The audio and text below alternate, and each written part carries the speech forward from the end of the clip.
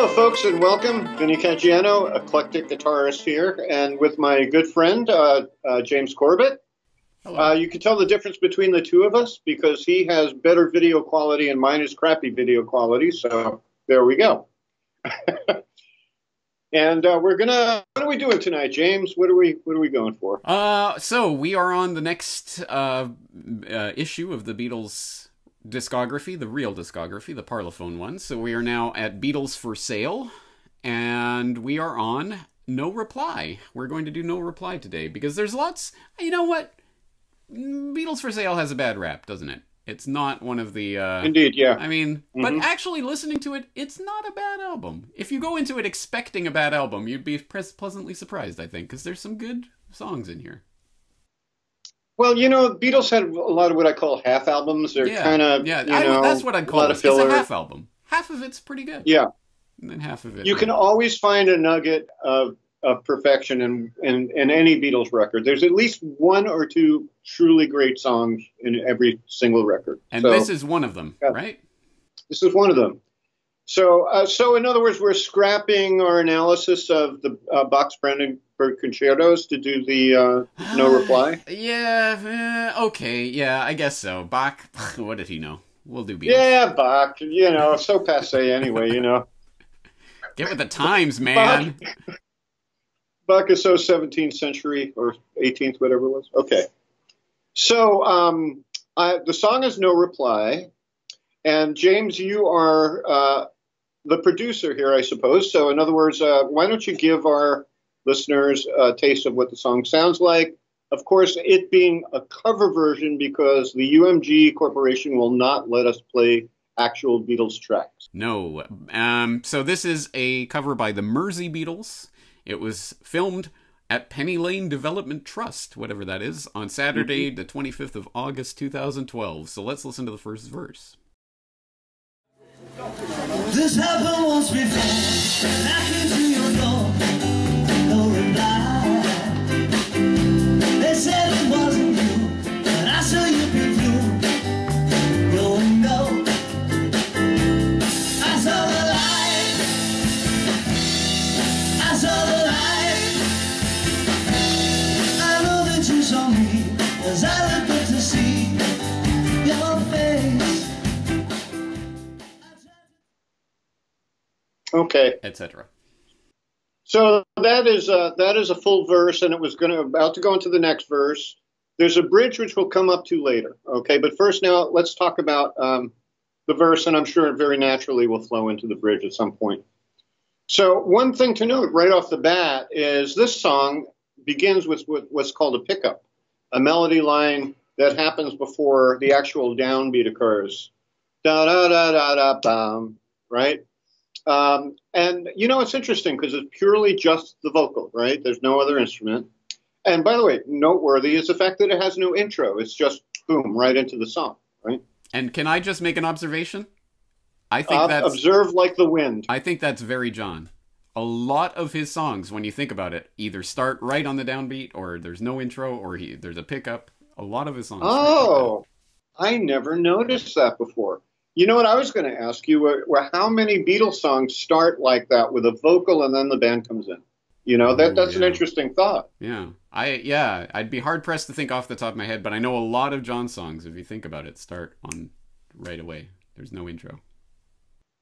That kind of almost describes his nature in a way, kind of impulsive and, yeah. But it would be an interesting kind of like now when I listen to Beatles records, I'm gonna have an ear for as any of these songs start with just the vocal and then the band comes in. How about am I wrong? Girl? Is there anybody? Right. Is there? Yeah, it's a pickup. That could be, yeah, and that's very John. Again, you're right on the money with that. Nice, James. Nice. Picked up on that. Very nice. Think about it. Yeah. So, yeah, I'm going to think about it, actually.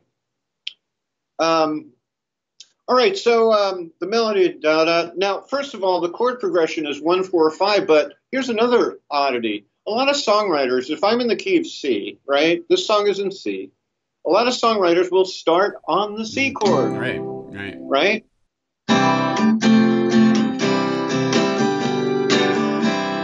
But This song starts on the F chord. The 4. But the 4 chord key. Okay, hold on. I'm just thinking off the top of my head.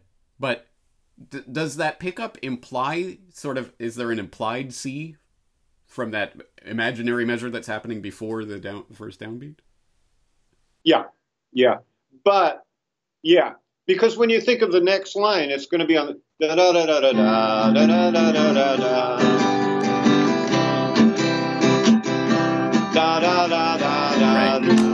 Right? Yeah. So yeah, it does kind of imply the C. Yeah, it does.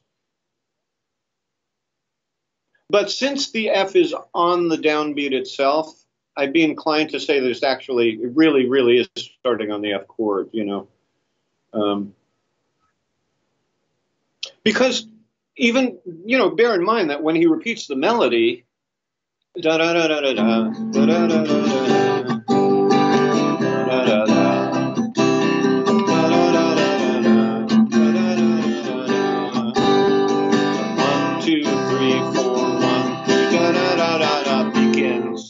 You can hear it beginning on the F chord.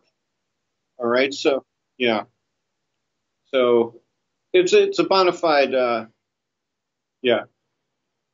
Now, one observation I made is this. First, let's look at the big picture, the whole form first. Okay, we'll get to the bridge more specifically, but I'm going to mention the bridge now, and I have my handy. And by the way, folks, I am kind of flying by the seat of my pants. I kind of researched this today, and because I've been sick, I don't know if it's coronavirus, but I've definitely been sick. And I up till this morning, I emailed James. I said, I'm not sure I'm going to do the show. I was feeling awful yesterday, but I feel fine today.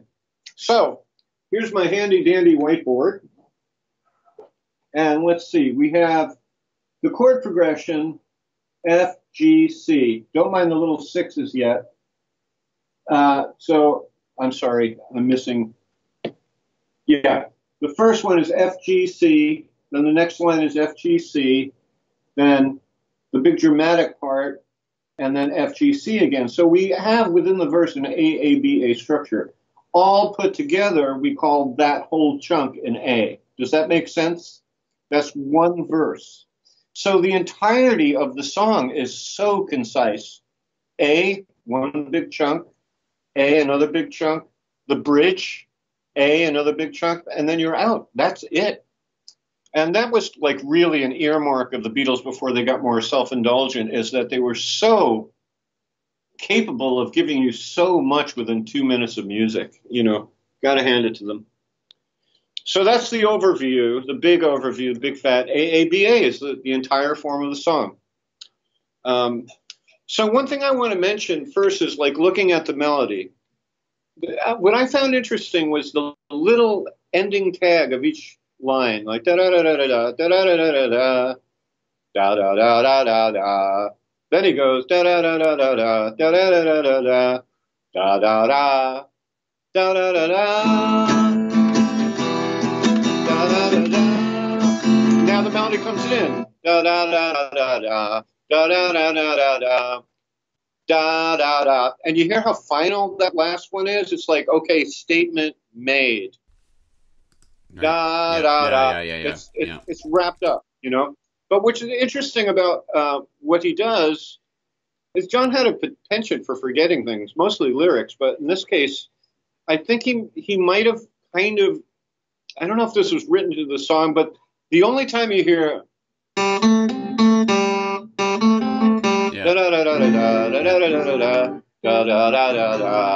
the only time you hear that line in the first verse. It never comes up later.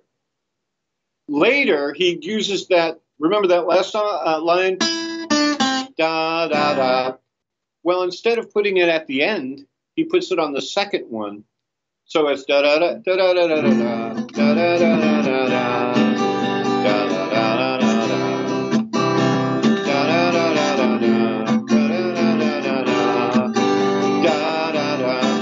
And then instead of, he's not going to use that ending again, before he used it on the third phrase, now he used it on the second phrase, and all he does to end it off is, and the final one, da, da, da, da,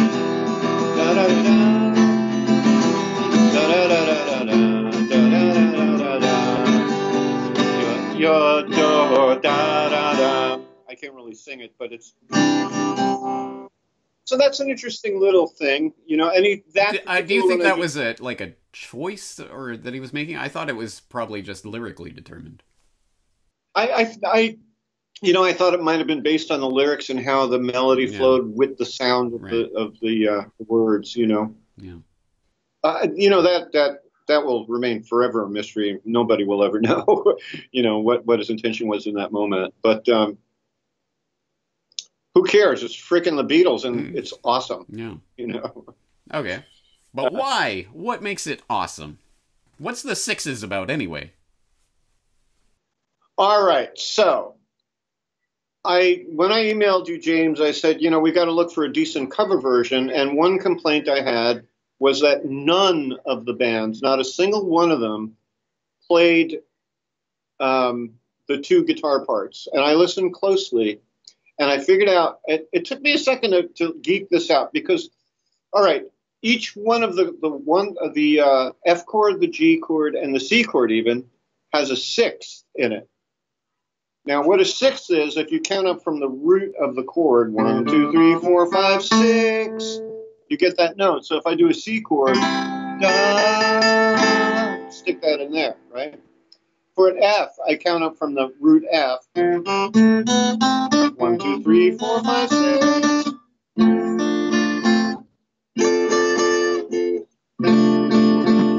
And then same on the G chord.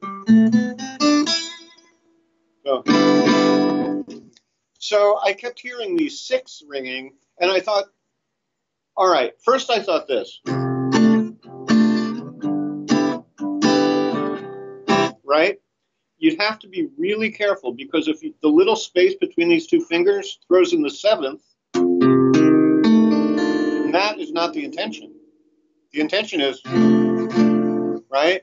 So I thought, well, they couldn't have been doing that. Then I thought of the jazz form, which a jazz guitarist would be more likely to do. And I thought, were they really that advanced? And I thought, wait a second.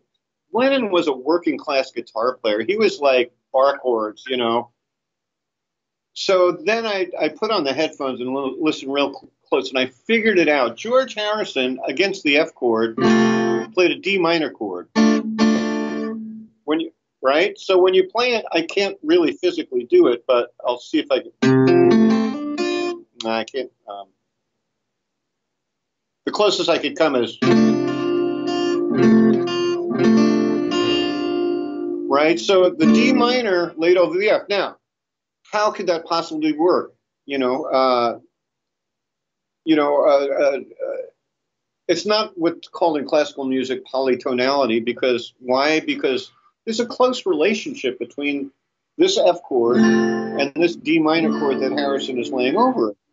Do you know what it is, James? Well, like specifically? I'm assuming it's the 1-6 relationship, if we're thinking of the key of F, right?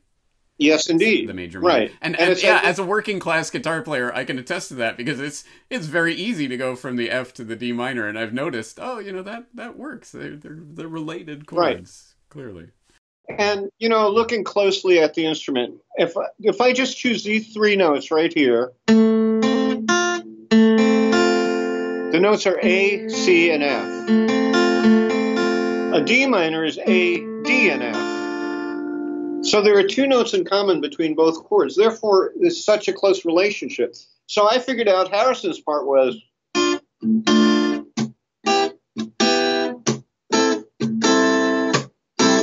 And if you put that over, you get this combination.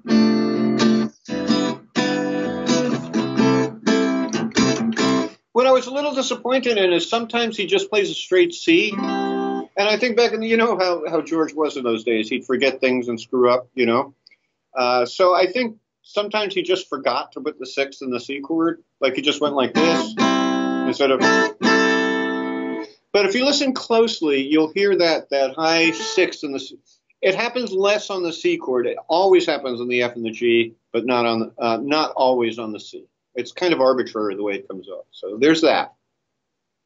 Thank you for bringing that to my conscious attention, because obviously I've heard that, but I've never thought about it. And you're exactly right. That is a key part of the sound of this song, but it's not, not something I ever consciously registered.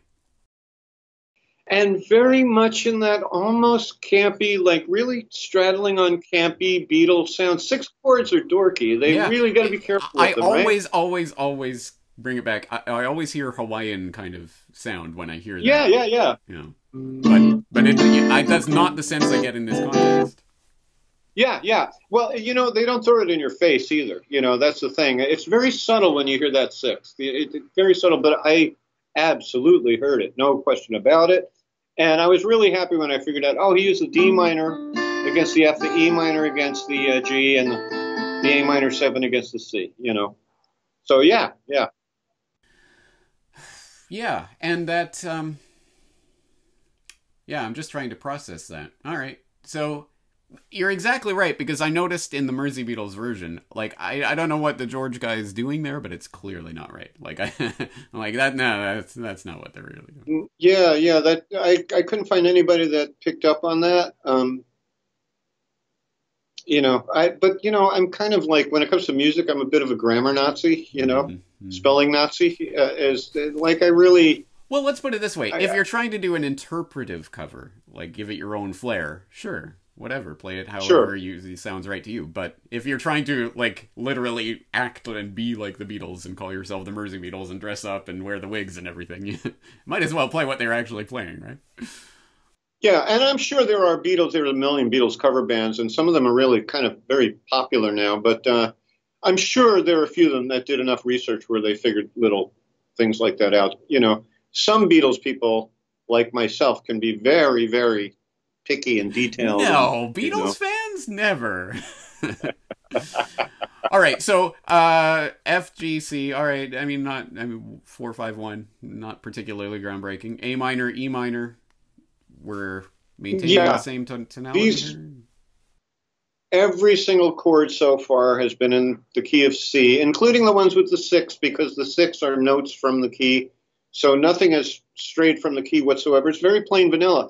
It is a 1-4-5, but he goes in the order of 4-5-1, which is kind of cool, and typical of Beatles. I'm not going to do a 1-4-5. Now I'll try a 4-5-1 and see what that sounds like, 4-5-1 meaning in the key of C, the first chord is C, the second chord is D minor, the third chord is E minor, 4 is F, 5 is G. So 1, 4, 5, which 1-4-5 were huge back in those early days. So that was, everybody was writing 1-4-5s. But I think it's kind of cool and typical of the Beatles. Well, let's put a different spin on it. Let's start with the 4. Nobody's done that. And there it is. So there's that. Now get us to the B part of the A, when it goes into A minor, E minor. Yeah, all right, right. Just one moment. There's one other little comment I want to make about this, about the little D minor, E minor that George is doing. James, you can relate to this because you're in a 2-guitar band. Anybody that's in a 2-guitar band, there's going to come a time when you're both playing chords at the same time. So the question is, how do you offset both guitars so they sound different? In my band, the Blue Kind, that was my job. If Mike played something down here, I'd have to play something up here against that. So there's an offset of sound. So that's a very, very important point for anybody that's in a 2-guitar band. Don't play the same chord shapes as the other guy. Do something different. And I think George was very aware of that. Like, he wanted his own identity, and he was kind of reaching for, hey, what about this? That sort of thing. So now, all right, da da da da da da.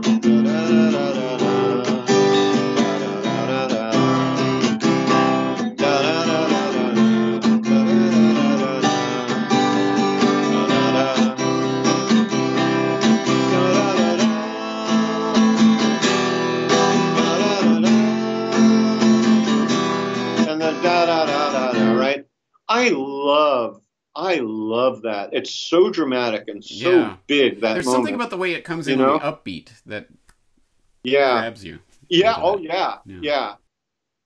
And Ringo, of course, we'll talk about Ringo later, but he hits those punches. You know, he hits them hard. We'll take a look at it in a minute. But you know, any boring songwriter would da da da da da da da da. Would have just repeated it. Yeah, yeah, yeah. And again, we have the same situation, like da da da da. It's so pleasing when that F major 7 replaces the A minor chord. We'd have A minor, E minor, F major 7, E minor. So the F major 7 replaces the A minor the second time around, and we got the same situation. Here's the notes of F major 7, F, A, C, E. Well, A minor is A, C, E. So what we're doing is adding this one little extra color, and it's so effective. It's just, in fact, it comes in, it makes it bigger. You know, da da da da, da da da da. Beautiful, just really beautiful. Simple little things Yeah. are what make It's the Beatles always so the great. tiny little detail that makes a huge difference. It Yeah, always blows yeah. me away. It's just the one little note, but it changes everything. It's unbelievable. And what is it that, I don't know what it is that led them to be so restless to say, well, let's not do A minor, E minor twice, you know. Uh, I don't know. Maybe somebody suggested it to John, or maybe I believe John came up with that by himself, actually. Oh, to be a John fly on the claimed it wall was, when they're writing these songs, huh? oh my God, yeah, that, you know, that's why I'm so disappointed about Let It Be, because they did the wrong session. They should have done Abbey Road or anything else, you Yeah. know. Although to But be Let It fair, Be, it's like Heisenberg's uncertainty principle. I think observing them probably changed them, right? If they didn't have yeah, the cameras in the there, they case of, could have been more the Beatles, perhaps. yeah, and also waking up at 6 in the morning to Yeah, to be at go the to a studio by film 7. studio to That make. didn't help Yeah, either. yeah, You yeah. know, if they were still partying, I'm sure, by then, and like waking up that early must have been hell for them. And what I heard, it was a cold, uncomfortable studio. It wasn't, you know, and it's funny nowadays with rock star. Well, now there's no such thing as rock stars, but you know, as far as the '90s, when rock stardom was a thing, um, these guys got coddled. I mean, they get treated so well. You know, I'm sorry, I'm not going to show up at that studio at 7 in the morning unless I have, and you know, the Yeah. list of things. You Well, know, yeah, and I that's wanted to make the observation you said earlier when the Beatles got more self-indulgent and started making longer songs. No, I think they just got more control. I mean, they were making 2-minute songs because you got yeah, 2 minutes for this song, so you better fit it in. yeah. You know what, James? That is leads me to one of my sayings that limitation breeds creativity, and we've talked about this before. And I want to relate that to the current. I don't even want to use the word, but the current situation we find ourselves in around the world at the moment. We're all very, very limited, and I really, really, truly feel that this limitation is going to spur on a lot of possible creativity and solutions for people. I'm hoping on that. I'm hoping my theory is correct, that limitation breeds creativity. The Beatles were limited by the 2-minute song, according to the record companies, you know, 2:30 maybe. 3 minutes, right? I like to think everyone's going to be And locked that, down in their house, and then in a few months, and they go out, and everyone's going to be great guitar players and drummers, and they're all going to. It's all going to be this outpouring of music. Suddenly, like, wow, everyone just stayed home practicing for a few months. well, you know, I'm very surprised that I'm still teaching. My business is going. We're doing it on Skype now, and as you and I always do, actually. Um, And anyone out there, yeah, this is the best time ever to sign up with Vinny. Just give him an email. that's right. I'll give you the coronavirus discount if you'd like. I'll take $10 off a lesson if that helps you at all. I know things are rough right now, so I'd be happy to do that. And thank you for the plug, James. Okay, so anyway, do we want to talk about the bridge yet? We might as well talk about the.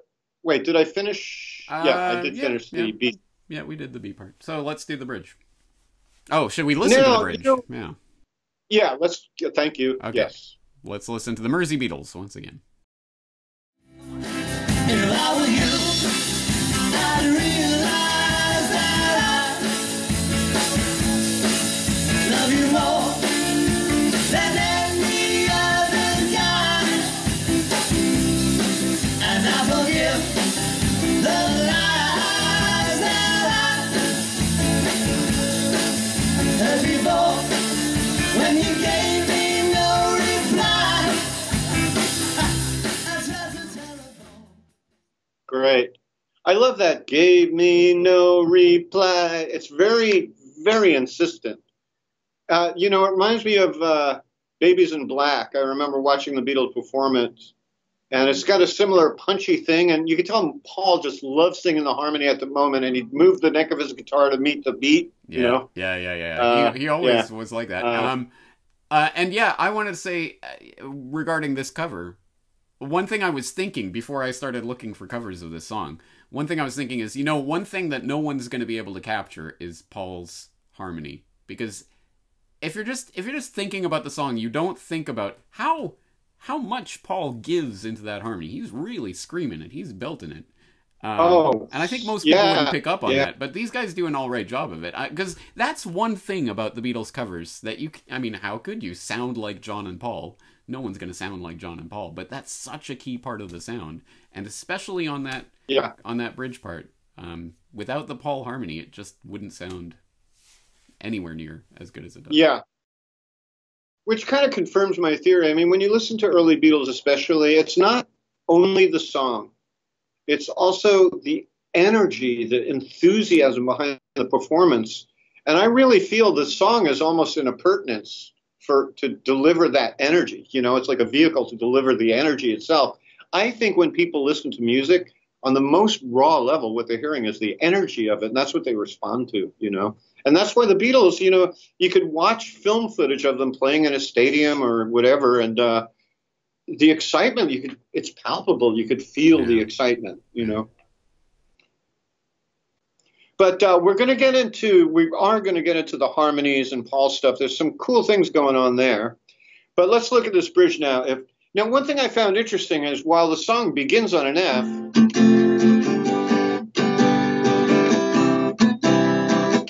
the bridge, if I were you. Wait a second. You're sitting there on a C chord. You're going to start your bridge on the same damn chord? I was once writing a song with a friend of mine, and I ran into that situation. And he said, no, you can't stay on the same chord. You know, why not? No the interest. Beatles did it. Why not? Beatles did it. It flows very well. It does. And I think the good excuse for it is that it opens on the 4 chord, not that C chord. So we could get away with holding it off a little longer in that section. Yeah, exactly. Because we're trained to want to go back to that 4. But now that we're on the 1, even though it's the same chord, it sounds different because it's in a different context now. That's a great point. That's a great point right there. Yeah, yeah. All right, so let's look at the chord changes. If I were you.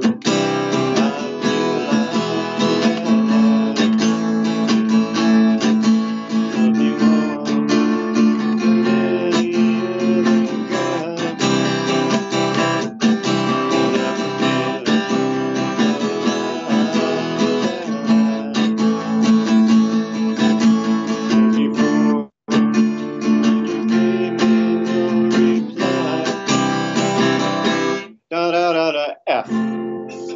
Very nice. It's very nice because we're really stressing that C chord here. It's sticking around for a long time, even between the two parts of the bridge. And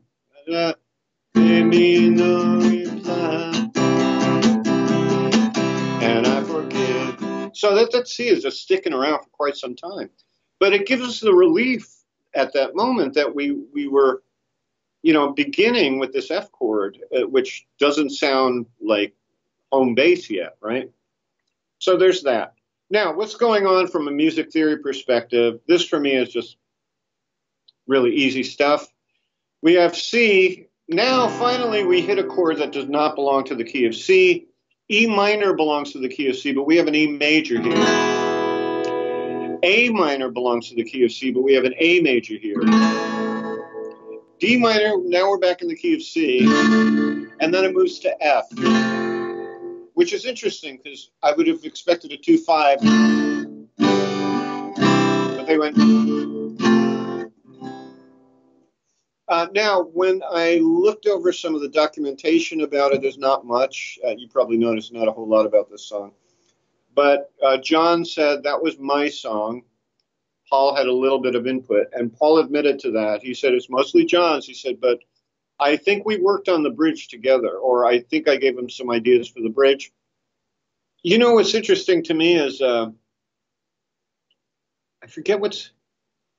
I think it's in this section that even though it's John's voice that's carrying the melody, it reminds me of Lady Madonna. There's this kind of gruffness that reminds me of the way Paul sang Lady Madonna. You hear that too? Yeah. I just kind of heard that in that section.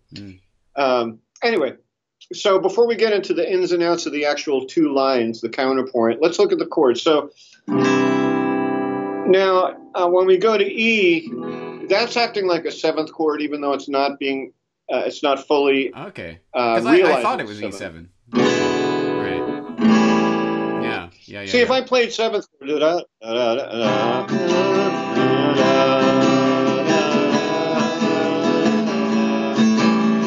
those are seventh chords. They're not painful. You know that. Yeah. You know. Yeah. But what we're doing is softening the seventh by just doing pure major instead. Okay. So.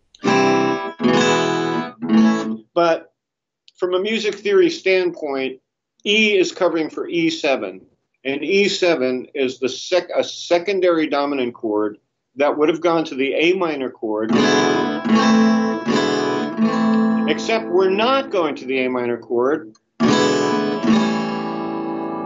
We're going to the A major chord, and this is a moment of movement and force. When we get to the E, we're moving in intervals of force, which any classical teacher will tell you that movement and force is the strongest bass movement in music.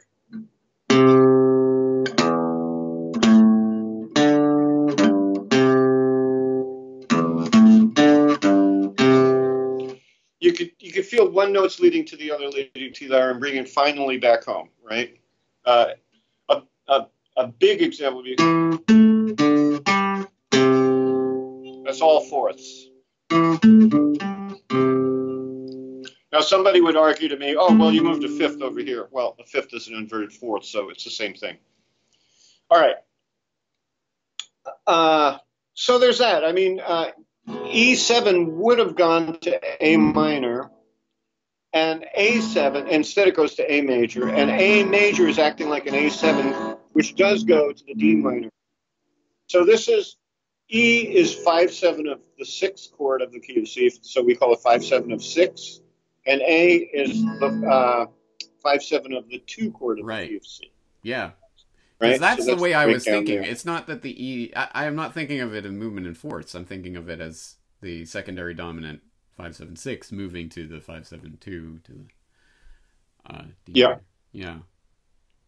Well, the two go hand in hand, and you could do an entire string of secondary dominants, like not giving you the chord it was supposed to go to, but replacing it with another secondary dominant, right. And then not going to the chord it was supposed to, but replacing it. Like the song Mr. Sandman does that.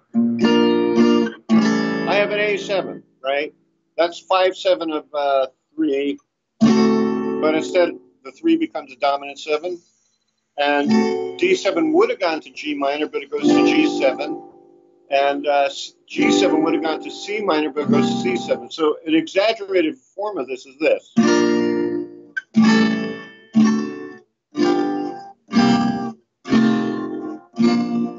Real, that's the longest string you can make, by the way, of secondary dominance.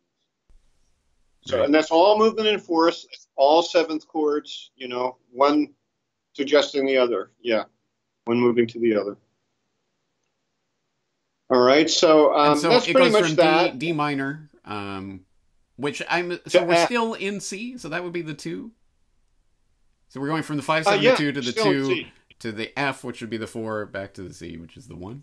Is that the way we're interpreting this? Yeah, Yeah, absolutely, yeah. And by the way, I mean, even though you're using chords from out of the key, that does not mean you're modulating necessarily, Mm. because all these chords are implying a movement to one of the chords inside the key. It's keeping you there.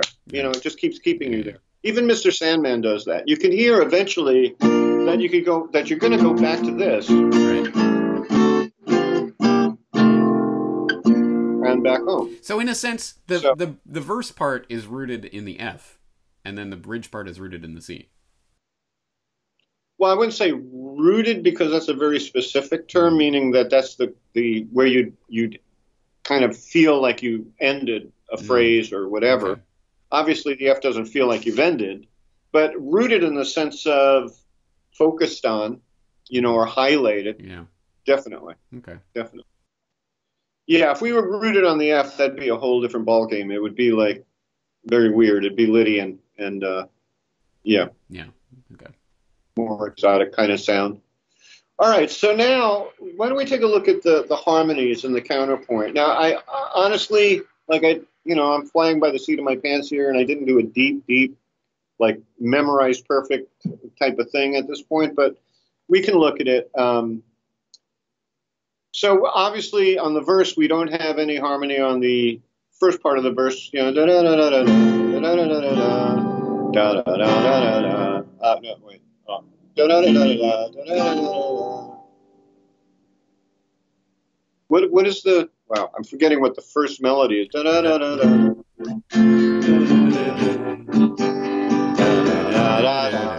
Yeah.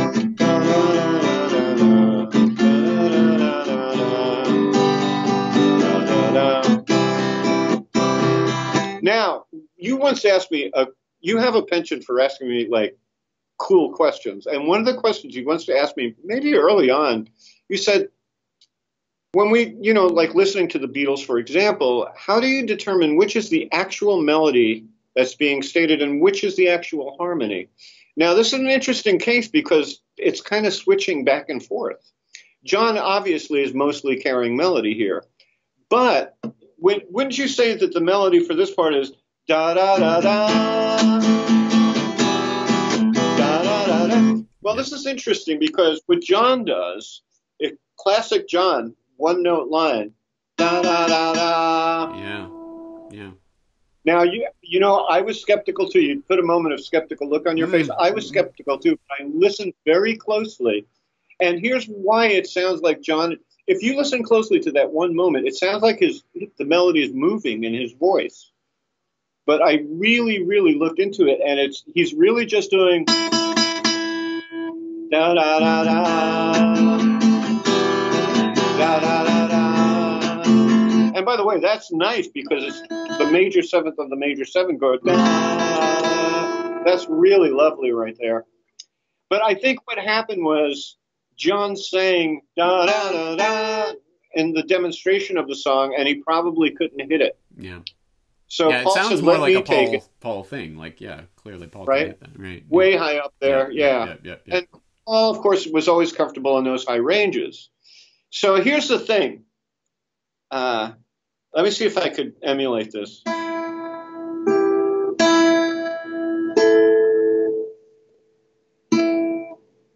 All right, well. Hold on. You're a aficionado of the anthology videos, right? Yeah. I'm going off memory here, but I would be willing to bet there's outtakes from No Reply in the anthology where I'm sure you could hear John mess up trying to do that. I remember that. No, fucking hell, whatever. Maybe so. Yeah, that's right. Right? So Paul had to take. Oh, brilliant, James. Yeah. Brilliant. Absolutely. I remember that outtake. Yeah. I remember because they cracked up laughing at one point. Exactly. Yeah. I remember that moment. Yeah. So How Paul insane are we it. that we remember outtakes like that? Yeah. But yeah, when you said that, I'm like, yeah, John did crack that, and so they gave it to Paul. Yeah, of course. I'm sure there's a number of people out there who watch these videos who just get pissed off at us for being so picayune. That's why they love us, Vinny. All right, so now when you think of Paul singing, right, he starts on the same note John starts on. Da.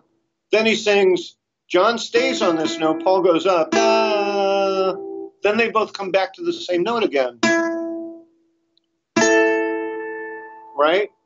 So there's that classic Beatles harmony too, the fourths. They weren't afraid of fourths.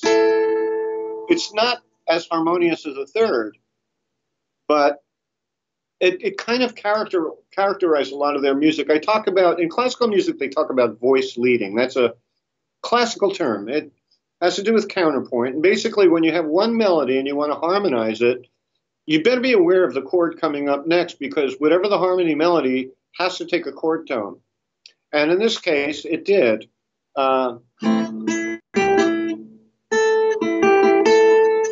Anyway, if I put the two parts together, you get this.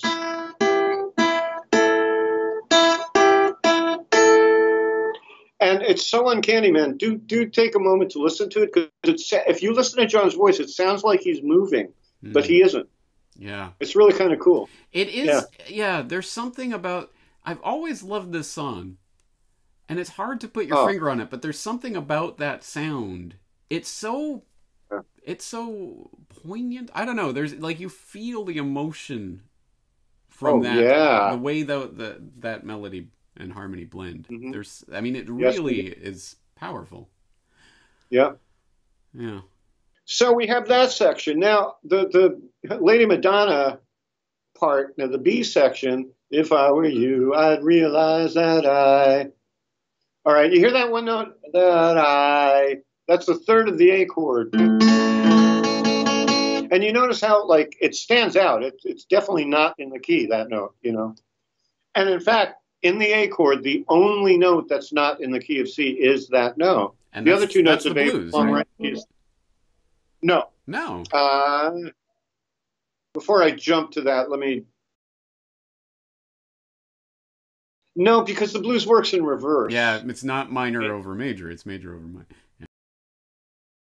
It's major over minor. So, yeah. The reverse is actually, when you experiment with minor over major, it's horrifying. Yeah. You know, it's really bad. You know, it's like, here's E minor, and I put in the major note in. Where if I take an E major, right, not good. There you get the blues. Yeah. Major. Yeah. Yeah, so there's that.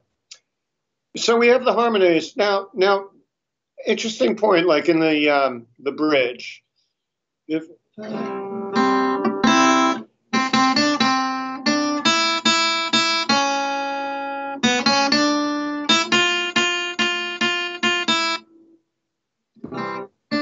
you know what? If I were you, could you play those guys doing the bridge? Do they sing the harmonies? Let's see.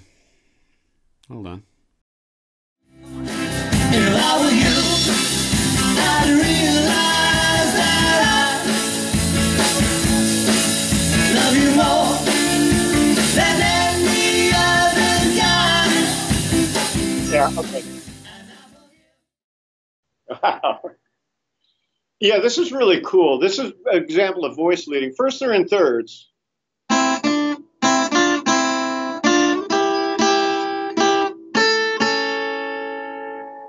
Right? So the first part. Now,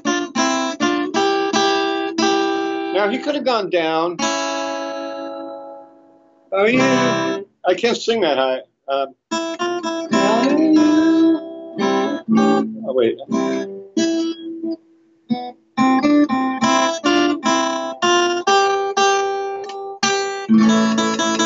He could have gone down, okay? But he chose to go up.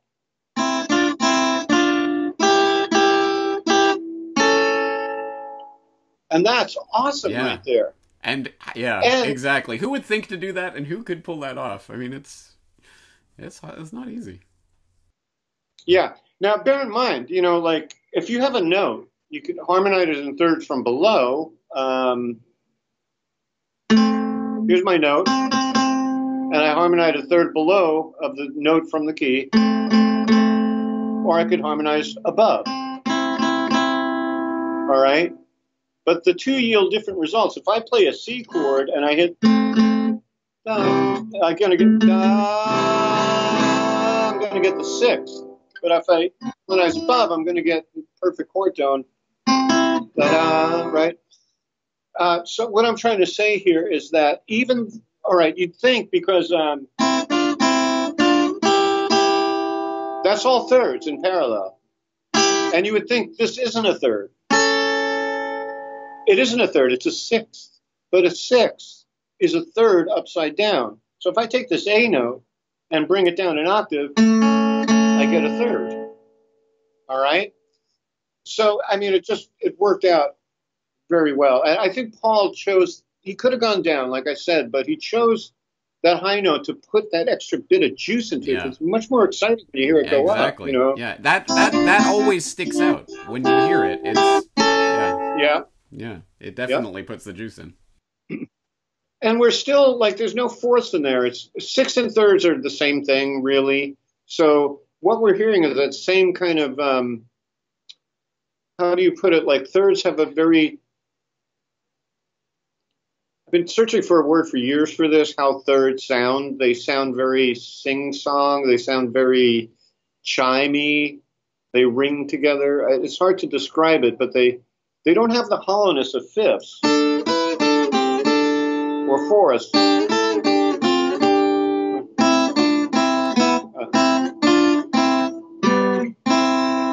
Those ring together. It sounds more folksy. Maybe. Sound more Gregorian or something to me. I don't know.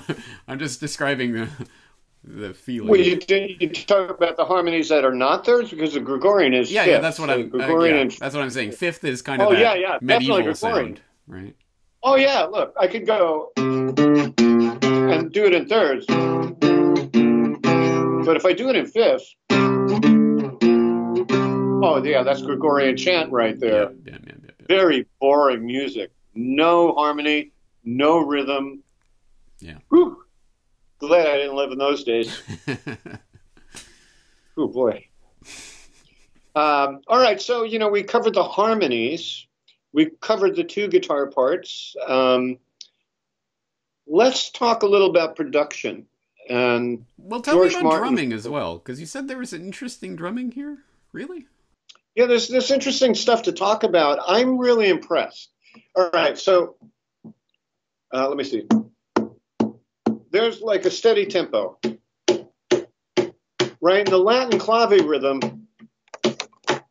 Wait, I could only do it this way.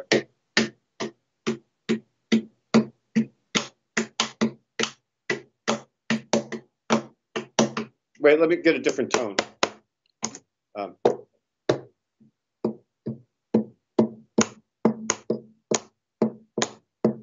Right? Dot, dot, dot, dot, dot. Right? Dot, dot, dot, dot, dot.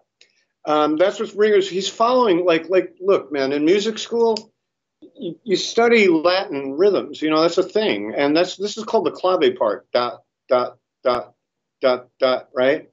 Or dot, dot, dot, dot, dot, dot, dot, dot. Shaving a haircut, 2 bits. Dot, dot, dot, dot, dot, dot, not quite. No.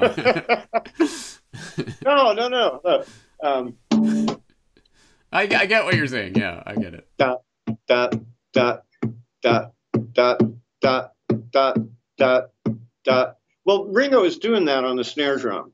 Dot, dot, dot, which is very interesting because I wouldn't think that's a thing that you have to have a little bit of training as a drummer to know even what that is. Like, for example, there's an African rhythm that goes dot, dot, dot, dot, dot, dot, dot, dot, dot, dot, dot, dot, dot, dot, dot. That's called the bell rhythm. The Latin one is called the clave rhythm. Two wooden, two wooden things together. I'm trying to think of the word. They're tube-like. They look like tubes. I get you. Tubes. Anyway. So, yeah, I'm very surprised that Ringo knew about that. Now, amongst other things, too, is when we talk about Ringo, that kind of like rolls into some of the production. And by the way, this is such a well-produced piece of work. Martin did a great job with it. Now, they all recognized, every single one of them in that room recognized when they did this.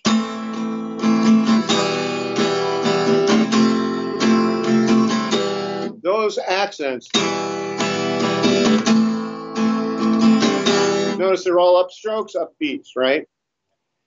I think they recognize this is very dramatic here. Let's add to the drama. Let's build it here.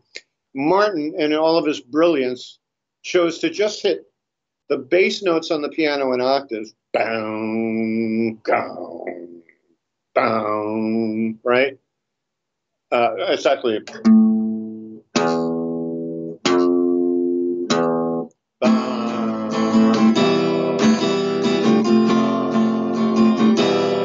right? And it just like you could. At first I thought it was an electric piano because it was so resonant, but it's definitely an acoustic piano. And then when we go into the bridge, he goes into rock and roll piano. He's playing on the piano, which is.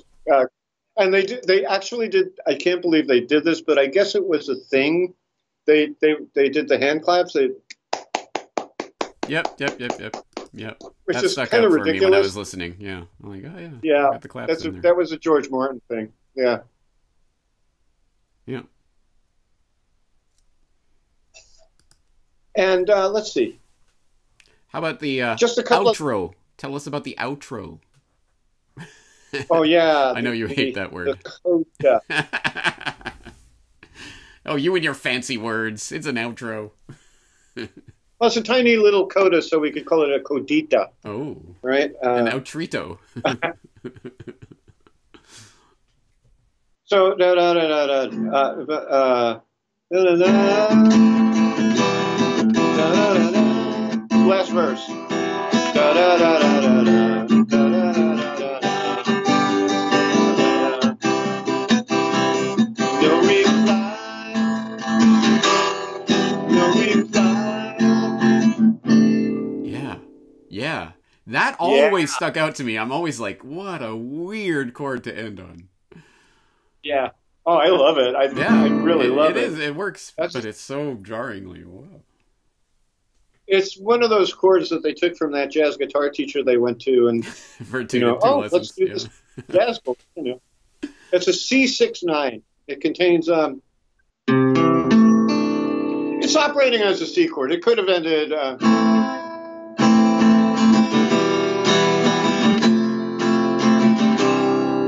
Could have ended on C. Yeah, absolutely. But this gives it that loungy. You know, the Beatles, they did a lot of loungy stuff in those days. So yeah, it's a C6-9. What does 6-9 mean? If I went up the C scale. I hope no one takes that out of context and edits it. We're going to C6-9 soon? Whoever thought these conversations would be so exciting? I'm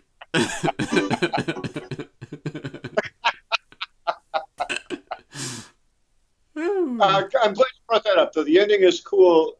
And again, John does the one note thing. And Paul does. Yeah.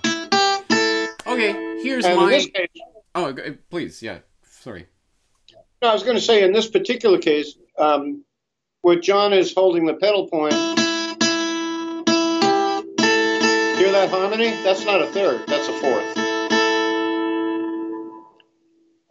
And they did fourths very well. Believe it or not, it's hard to sing fourths. It's harder to sing fourths and fifths than it is thirds, at least from my experience. But then I'm a lousy singer.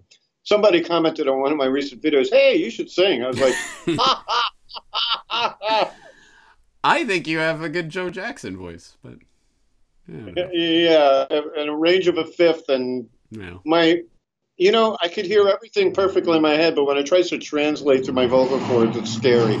It's a different instrument. You see me try to yeah, it is. Well, I'm not one to talk. I'm not a singer myself. here's my speculation. When you say, I didn't actually read about that, but it certainly makes sense that Paul helped out on that bridge, because it's definitely a change in mood of the song. And it's definitely more brighter, shall we say. Paul brings some of the yang to John's yin, I think. Because it's textually, lyrically, emotionally, it's a pretty dark song. But then for the bridge, it kind of lifts up a little bit, and which relieves some of the darkness, I guess. And I would similarly speculate that C69. I'm thinking Paul might have slipped that in, because that doesn't seem to me like John's instinct to end there. Not John. You know what? I would bet that it was George's idea. Yeah. Could be. Which George? Because he was, until they were... No, George Harrison. Okay. And I was so amazed to see... never heard them ringing. I never... I was mind blown when I saw George do this. Yo, dude, where'd you learn that chord? Where'd you learn that chord? Good dog. Good dog. Awesome. So to me, it's like, I think George had an interest in those kind of jazz chords, and I wouldn't be surprised if it was his suggestion. Yeah. Like you said, guys, what about this? Yeah. Actually, that probably, that makes more sense, actually. I agree. Definitely not John. You're 100% right about that. Yeah. One more thing about the production part. Ringo's, I found a mistake. And what he does is, if you listen to the ending of the song, he's doing those big punches with the cymbals, da da da ba, ba ba da da ba. He's really, really dramatizing it. Well, in the Codita, he comes in like a bar early with a hit. It's just like out of nowhere. None of the other musicians are hitting the accent. And probably, I think it was a mistake. He was expecting the part to come in sooner than it did. Let me see if I could figure it out. I almost thought I figured it out earlier, but I didn't spend much time.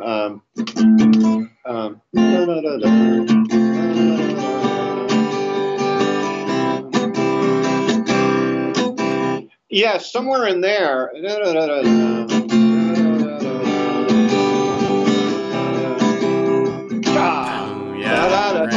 Yeah, he does it early, you know. I've never consciously noticed that, but yeah, interesting. I think it was a fortuitous little mistake, and maybe he had made the mistake in earlier takes, and they all said, "You know what? Keep that there. That's kind of cool." Yeah. Interesting.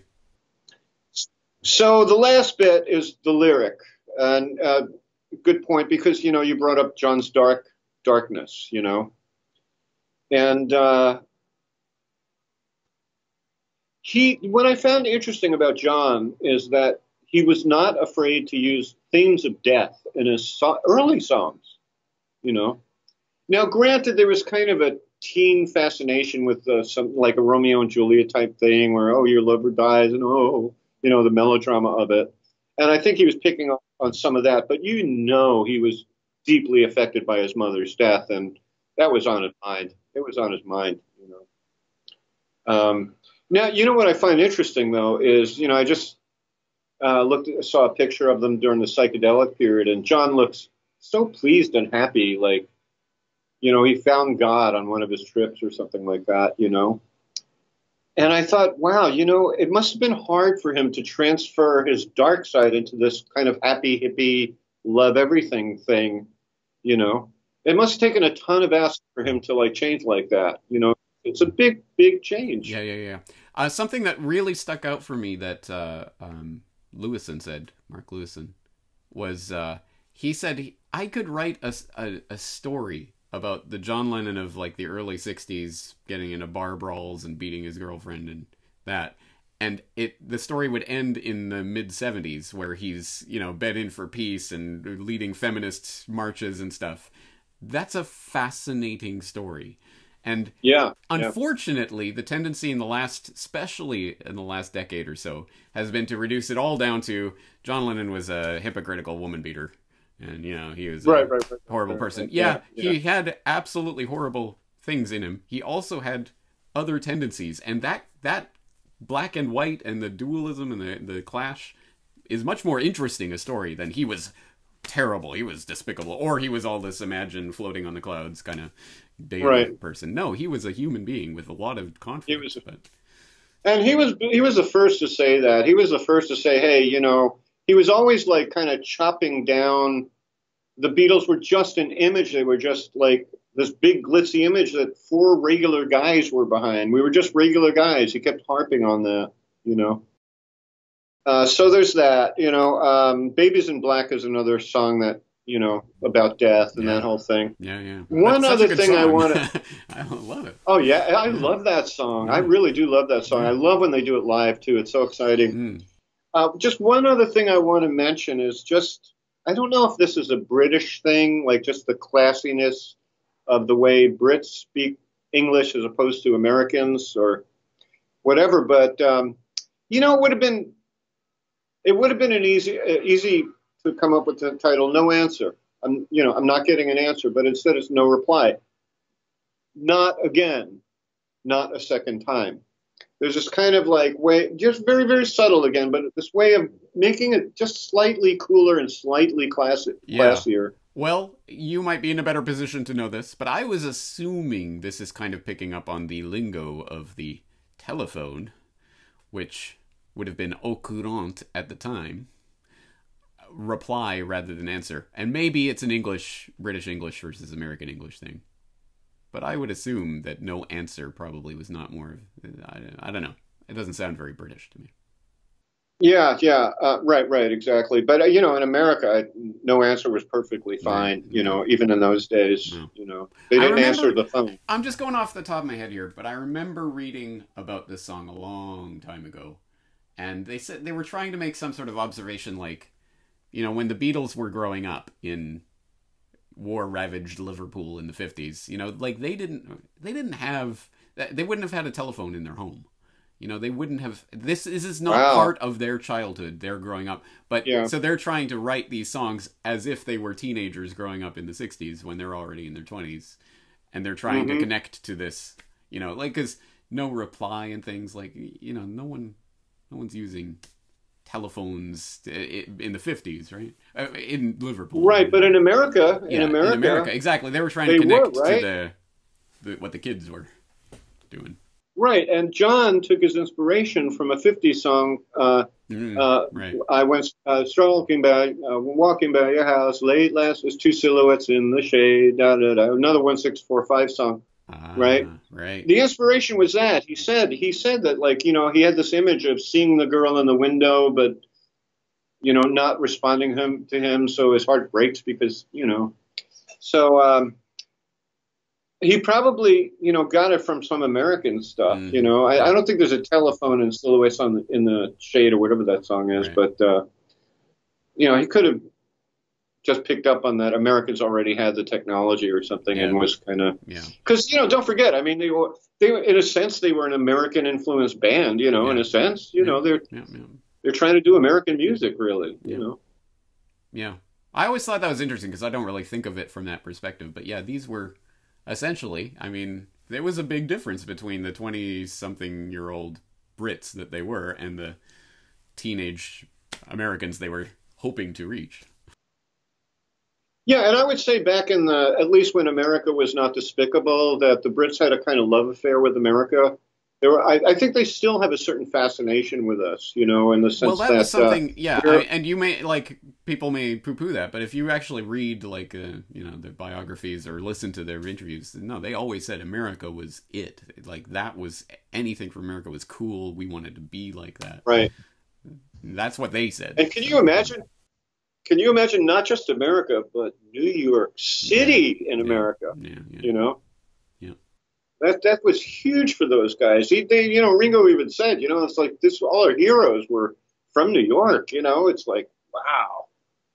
I never understand Ringo's comment about, you know, when they were flying into New York, he said he pictured like he was in some sort of like science a B movie fiction and the octopus is drawing them in. Or would come out of the ocean and grab the plane. Yeah. I don't know why he thought that, but yeah, whatever. Oh, well, now we're just reminiscing on random snippets from the anthology and stuff. Random so, thing. is there anything else to say about No Reply? No, and James, I thought this was going to be short. Have we gone over? It's an hour!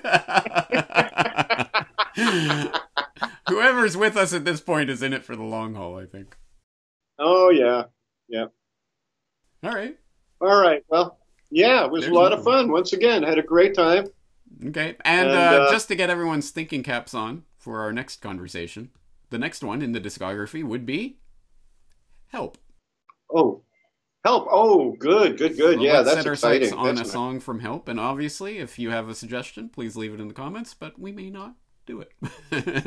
We may not do it. It has to kind of like move both of us. Yeah, you know, we'll that's see. the thing. Yeah. However, Help is that's a rich album. There might, Yeah. And You know, there might be let's some- yeah, I always want to try to do a non-obvious choice, so maybe we'll avoid the title track. But yeah, well, let's think about it.